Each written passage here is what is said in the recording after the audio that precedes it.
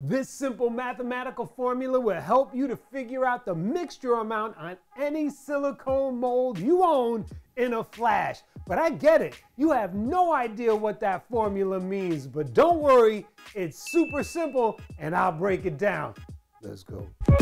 Hi, my name is Jay Catalano. My new silicone mold just arrived from Amazon and I have no clue how much mix I need for my mixture, but my simple mathematical formula will help you and me figure it out fast. In fact, to prove my point, I'm going to open my new silicone mold that's still in the box and show you how I can easily figure out my mix for both Simplified and Hydrostone.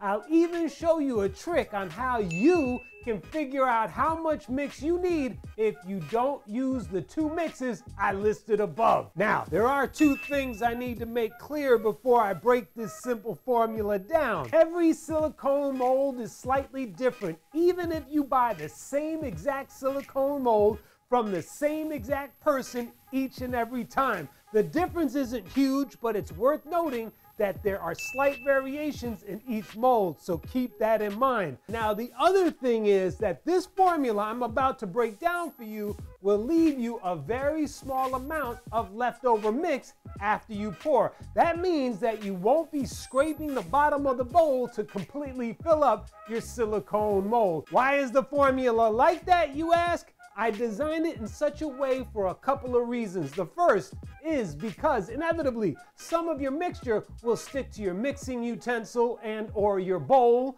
The second reason is that on the off chance you spill a little mixture or some of your mixture splashes out when you mix, you're protected with a little bit extra. Not a lot, but a little. Because the last thing you want is to be left without completely filling up your silicone mold. That could be very frustrating. And with that said, I'm now going to unbox my new silicone mold so we can get started.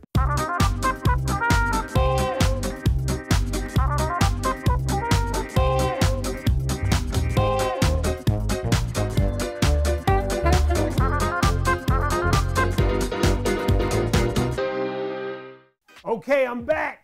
Here is my silicone mold, and again, I've never used this before in my life. I have never bought it before in my life, and I have no clue how much mix I will need to successfully make a vessel using this silicone mold. You ready to get started? Let's go. Simplified. Now, the first thing you're gonna do is you're going to get out your scale and place your silicone mold on top. I'm gonna use grams, so you can use whatever you want. The formula still works. I'm gonna make sure to zero that out, and then you're gonna take plain old regular tap water and fill it up all the way to the top, like so.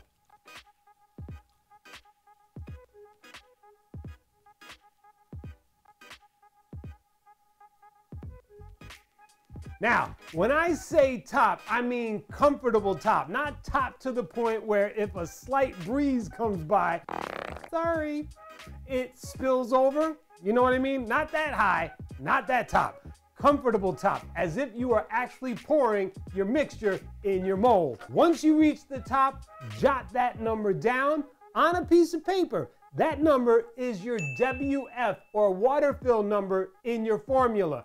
My number says 710 grams. There's no need to round up or down. The number is what the number is. Now I want you to take that number and times that by 2. And for me, that comes to a total of 1,420 grams. Now we have our first part of our equation complete. WF times 2 equals, for me, 1,420.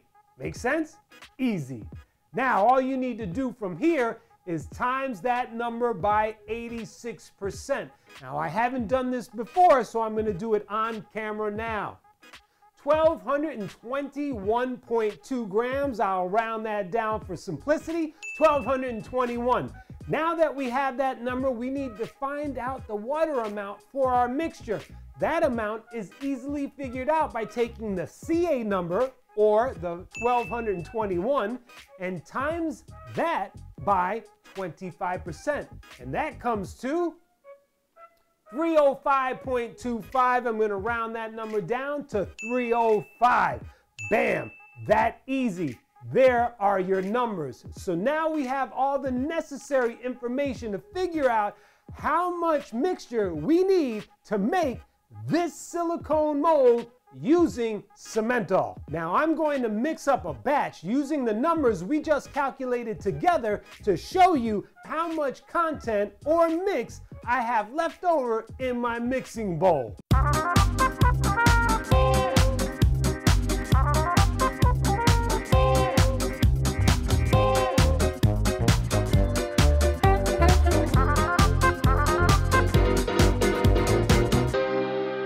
Am my camera ready? I'm done. And here is my new Amazon silicone mold filled up to the top. And look how much content I have left. It's nothing. It really isn't. You won't be able to really see. Can you see that? It's a little itsy bitsy amount, and that's it. It's that simple. Now, I'm going to let this dry, demold it, clean up my silicone mold, and get ready to go over how to figure out your mixture amounts for Hydrostone. Let's go. Hydrostone. If you're new to the world of creating concrete candle jars and you feel lost and just want to improve your skills, I've got something awesome for you. It's called the Winning Formula, a comprehensive course that covers everything you need to know from the basics of working with concrete to mastering your formula through the skillful use of color pigments.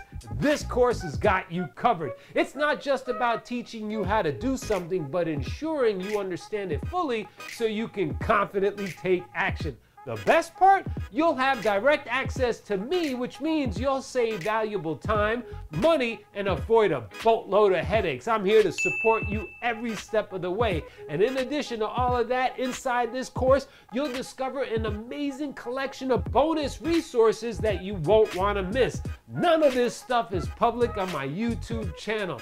These extras will take your learning experience to a whole new level and help you become a pro at making concrete candle jars. Check out the link in the description for more details and start elevating your concrete candle jar making skills today.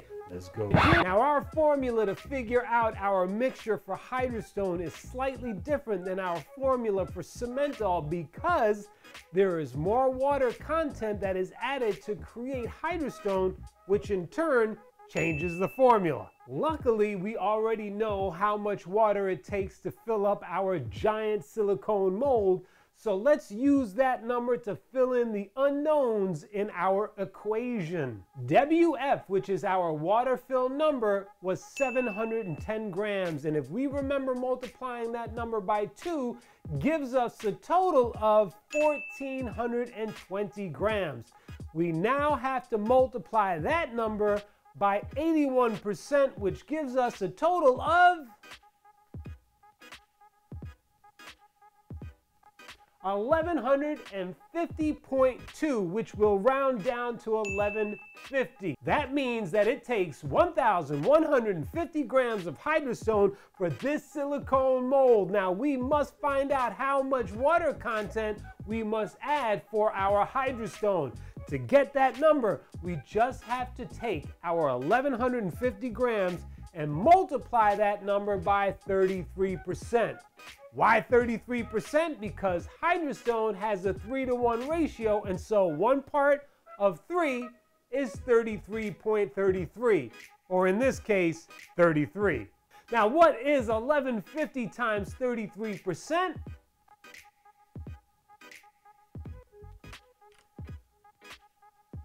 379.5. I'll round that number up to 380, so we now know that we need 1,150 grams of Hydrostone and 380 grams of water to mix together to ensure we have just the right amount of mixture to fill this silicone mold without any leftover. Let's test it out.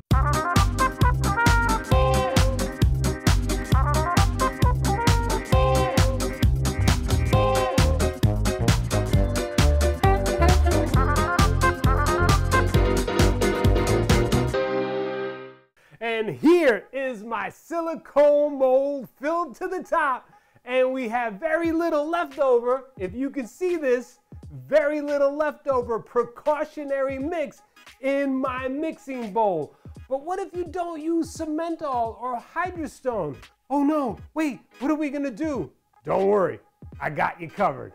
Other cement mixes. Now, before I share a small and easy trick to figure out how much content you need to mix up your mixture in case you don't use Simplified or Hydrostone, let me show you what my two huge vessels look like. Aren't they awesome? These are both in its raw form, as I didn't add any pigment to either mixture. And I think I'm going to drill a hole in the bottom and turn them into planters and gift them to my wife. She loves plants, so it's a great way to, how shall I say, kiss a little ass?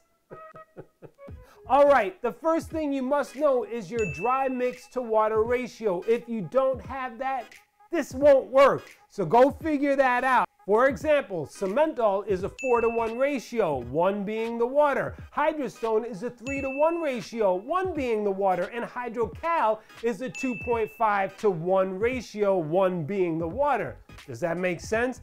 Make sure you know that number. The next thing I'm going to say is I highly suggest you develop your formula on a smaller silicone mold. No need to get a giant one like this to test out your formula. There are going to be some mistakes and possibly unnecessary waste in the beginning. I wanted a huge silicone mold to create a video and prove a point.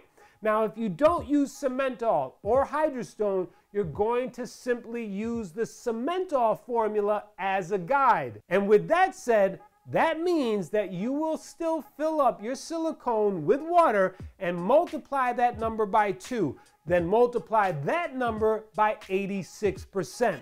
Now, every mixture is different, and I haven't tested or developed a formula for your particular mixture yet. However, all mixtures have a formula with dry content and wet content in order to make a solid vessel. So starting with 86% after doubling your water fill number is a great starting point that will pretty much get you in the ballpark of your correct dry content number. And who knows, maybe that number is perfect and then you're done. If you don't have any mixture left over and weren't able to completely fill up your silicone mold, you'll have to increase that percentage. Likewise, if you have a ton of mixture left over, you're going to lower your 86% by making an educated guess and try again. For example, if you can fill up a full cup of your leftover mixture, I would look to lowering my percentage 2 to 3%. That means that instead of multiplying by 86%, I would multiply by 84 or 83% and adjust from there. To figure out your liquid content, you'll just need to plug in the number you already should have for that amount. Remember, that's your water amount. That method is exactly how I figured out the Hydrostone number because I already knew my Simplified number. And once you find your number, you're done. As long as your mixture doesn't change, you'll be able to figure out any silicone mold that you have or own. It's that simple. And take a look at these videos that are popping up now. They're gonna help you on your concrete, Hydrostone, and candle making journey. Until next time, thanks for watching. Ciao.